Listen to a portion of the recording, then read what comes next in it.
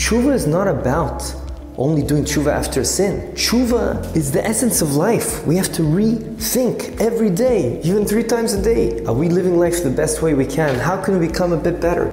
Wherever you get your podcasts from, or our own website, prismoftorah.com. This is the Prism of Torah with Rabbi Asaf, Aharon, Prisman, Parshas Vayeilech A, life of Teshuva. Shalom to everyone. I would like to share with you something from this week's Haftarah. The Haftarah is a very famous Haftarah because it's the Haftarah we say on Shabbos Teshuva right before Yom Kippur. And probably the most famous pasuk from the Haftarah is the one I want to speak about, which is, it says, Shuvah Yisrael ad Hashem Elokecha ki kashalta be'avonecha. It's a calling out to Bnei Israel, please come back to HaKadosh Baruch Hu because you sinned, you have sinned. The Gemara in Yoma, Daf Pei Vav Amud Aleph, says the following. Amar Rabbi Levi. Rabbi Levi says, Gdoilo Teshuva. Teshuva is a huge thing. It's an awesome thing because it has the intensity of getting all the way up to HaKadosh Baruch Hu, right under his Kisei HaKavod.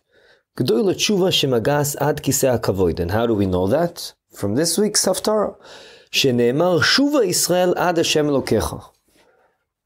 Come back to HaKadosh Baruch Hu, mamash up to him, ad Hashem Elokecha, which symbolizes the idea, a figure of speech, of course, HaKadosh Baruch Hu's chair. The question I think is pretty blatant is, we always know that it's better to bring a pasuk from Chumash than from Navi. So why did the Gemara in Yoma, meaning why did Rabbi Levi not bring the pasuk from Dvarim Lamed? It says, mefurish over there, a similar pasuk, Veshavta ad Hashem Elokecha, similar idea, do tshuva, come up to HaKadosh Baruch Hu, Veshamata bekolo, and you should listen to what he has to say. So why not bring this pasuk? For now, I'll just add one more question before we bring the concept that answers both these questions. The other question is, we all know that we say Shmonea Essrai 3 times a day, on Yom Kippur 4 times, and in Shmonea Essrai, of every day Shmonea Essrai, we first say the bracha, Hachzireinu b'tshuva shleima lefanecha, this concept of coming back to HaKadosh Baruch Hu, doing tshuva. But isn't it ironic that the bracha after that is Slach lanu avinu, please forgive us? Logically, it would make a lot more sense to first say, HaKadosh Baruch Hu, please forgive us for our sins. And then we do tshuva. Then we say the bracha of tshuva. Because we want to do tshuva, come back to you, HaKadosh Baruch Hu, after we sinned. But if we didn't sin and we're just saying, please Hashem, bring us back, it doesn't really make so much sense at first glance. Hence, it would lead to believe that it makes a lot more sense to first say, please forgive us for our sins. And yes, we sinned, we want to come back to you. And only after Slach lanu, Hachzireinu b'tshuva shleima lefanecha. So why is the order the way it is? To answer both these questions, I want to share with you a famous story with Rav Saadia Gaon. Rav Saadia Gaon, he came to visit a certain city, and therefore he went to someone's house as a guest, and he was treated very nicely. But his host didn't realize it was Rav Saadia Gaon. After a couple of days, when the Balabas realized that his guest was the Heilige Rav Saadia Gaon, he quickly hurried to apologize to him and asked him for mechila, that he didn't give him enough kavod like he deserved. But Rav Saadia Gaon said to him, what do you mean? You gave me a lot of kavod. You really treated me very nicely as an amazing host. So the person answered back to him and he said, yes, I did treat you very nicely. But had I known who was in my house, the Heilige Rav Saadia Gaon, I would have given you a lot more and a lot more honor. When Rav Saadia Gaon heard this, like many of the Gedolim do, he said, wow, I can take a lesson from this. If this person realizes that he has to ask for forgiveness from me because he didn't give me enough kavod yesterday, because he didn't realize who I am, I should learn from here a huge musar, and that is, I should every day ask for mechila from HaKadosh Baruch Hu, because every day I learn Torah and I understand HaKadosh Baruch Hu a bit better. And I realize who HaKadosh Baruch Hu is a bit more. And hence, I didn't give HaKadosh Baruch Hu enough kavod, enough honor yesterday because I didn't know Him as much. Every day I learn more. I realize, wow, how much Hashem does for us, what Hashem does. And therefore, I should ask for mechila from HaKadosh Baruch Hu every day the same way this host asked for forgiveness for me. Because he didn't honor me as much, because he didn't know who I was. And indeed, they bring down that Rav Saadia Gaon did Teshuva every day on this idea, that even that little bit, he didn't give enough kavod to HaKadosh Baruch Hu, he didn't realize what HaKadosh Baruch Hu is all about. And every day he learned a bit more, he realized how much more he needs to give him honor. Now, what does this have to do with us? This concept of Rab Saadia Gaon doing Teshuva to HaKadosh Baruch Hu, he didn't sin. He didn't sin at all. But rather he realized that on his level, understanding HaKadosh Baruch Hu a bit more, he realized how much more he needs to be mechabed, honoring and thanking HaKadosh Baruch Hu for what he does. And that comes from a place that a person like Rav Saadia Gaon is always searching, how can I get closer to HaKadosh Baruch Hu? All I want is to get close to HaKadosh Baruch Hu, have more ruchnius, spirituality in my life. And therefore, he's consistently seeking ways to see how he can grow. And therefore, he's doing tshuva. Wow, I should have thought this way already yesterday. A person that continuously wants to grow, he's doing tshuva. But it's not the type of tshuva because he sinned.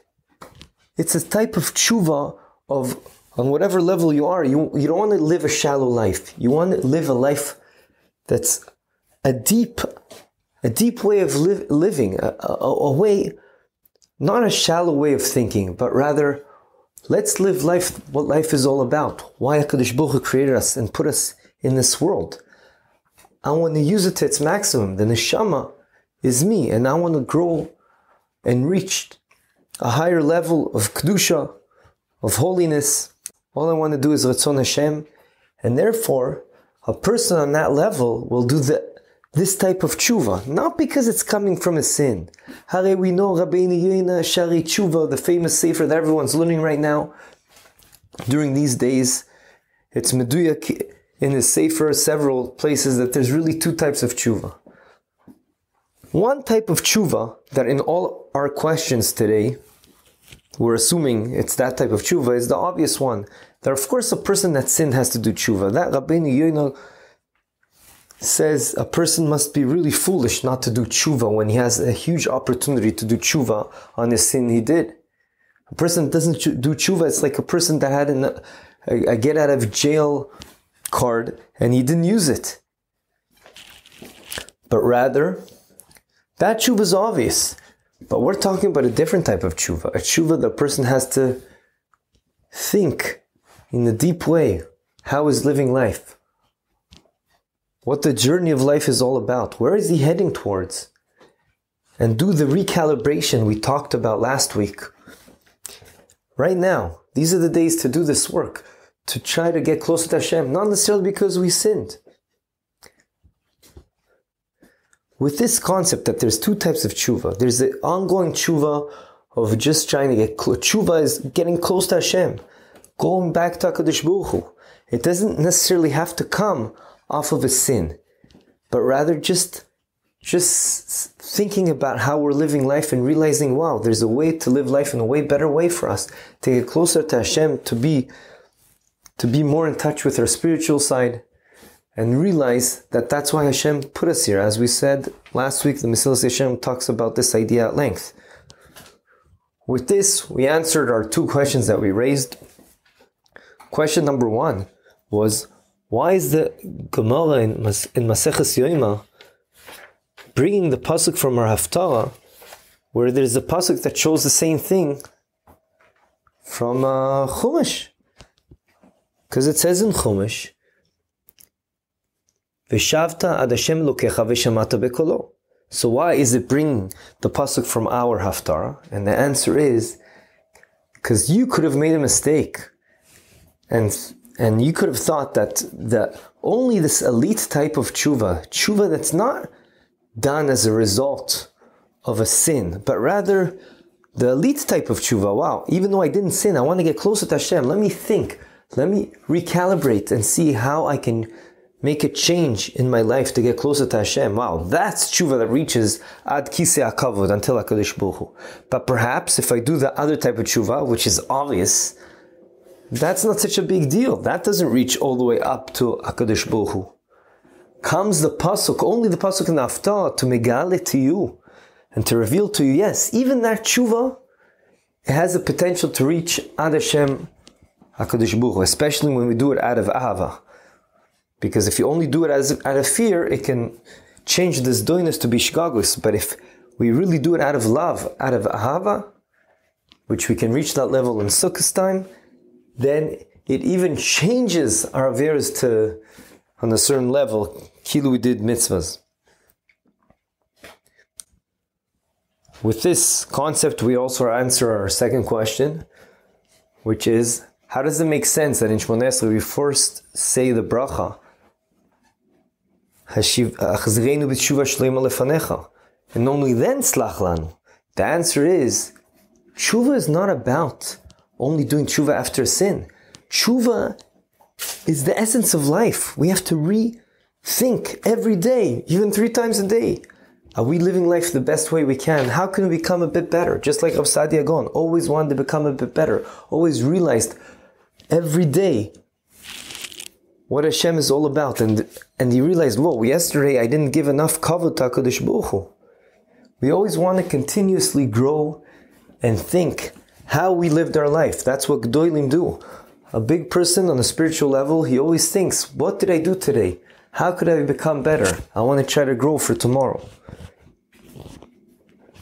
The Gemara in Brachos, Daf Yud Zayin, says the following: Margela de Pumei, de Rove Tachlis Chochma Tshuva Ma'asim Tovim. Rava said, the whole essence, the epitome of wisdom, of Chochma, is to do Tshuva and Ma'asim Tovim, and do good deeds. So good deeds, obviously, yeah. If you have wisdom, you'll do good deeds. But why is wisdom the reason to do Tshuva? The question begs itself, if we only knew that there's one type of tshuva to do on sins, that's obvious a person should do tshuva on sins, as we quoted Rabbeinu Yonah earlier. The answer is no. The epitome of wisdom is to do tshuva not for a sin, but just because you continuously want to get closer to Hashem and make sure that your ship of life is heading in the right direction, getting closer to Hashem as the days progress. There's another hint to this concept, that there's this type of tshuva that's not necessarily coming off of a sin, but rather just rethinking what life is all about and getting closer to Hashem. And that is, we know Chazal teach us that Hosea, the Navi, Hosea the prophet, merited this nevuah of our haftarah, Shuva Yisrael, to come back to HaKadosh Baruch Hu. Why? Because he came from the generation, from the offspring of Reuven, who was, says the Midrash, I think it's a Yalkut Shimoni, he was Rosh Verishon Lechoizum B'Tshuva. He was the first in history to do Tshuva. All the Mefarshim asked, what do you mean? It's mefurish that Cain and Adam Arishon already did Tshuva before Reuven. According to what we're saying, the answer can be that Cain and Adam Rishon, although they did tshuva first, but what type of tshuva did they do?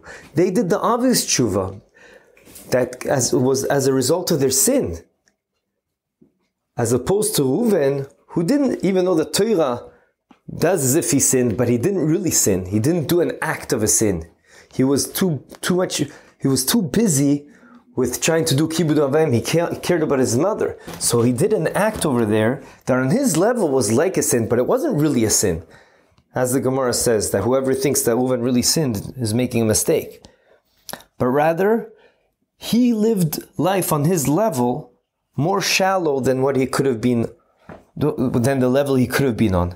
As we know, when he got to Chocha from his father, it says about him, Pachas kamayim al total, that he was a bit too quick on the trigger when he did things, and therefore, just like water, they go really quickly from a high place to a low place. So too, sometimes he did things like that. So in his level, because we know he was on a very high level, he lived on a shallow way.